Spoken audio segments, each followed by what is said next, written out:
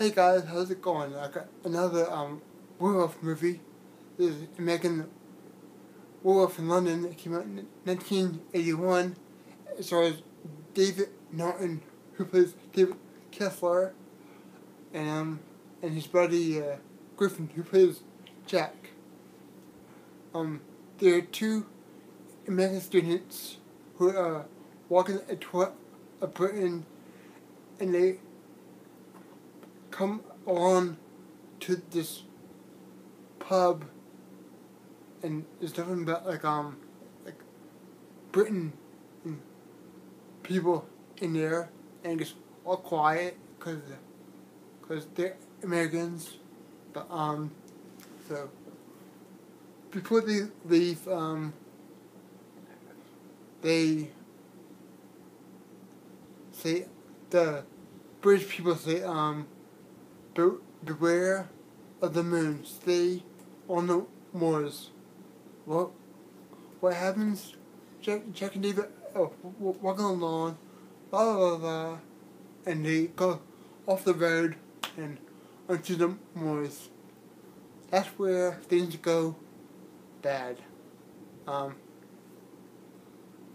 werewolf comes out, and Jack's gone, like dead, but David survives for a meanwhile.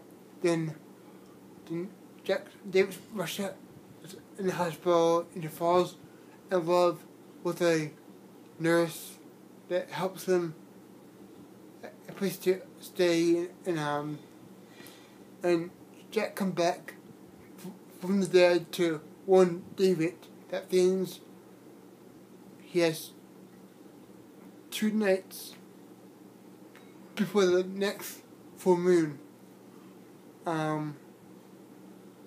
So David didn't understand what's going on. This is all a joke, but really, it's not a joke at all. So the time has come for David to change into a werewolf, and that seems really good. But that's all I'm gonna tell you guys. But I give it a 9 out of 10. I think it's really good. This is the first werewolf movie that I ever saw in my early years. About probably I was 18. Yeah, so like, comment, and subscribe. Thank you, and have a nice day.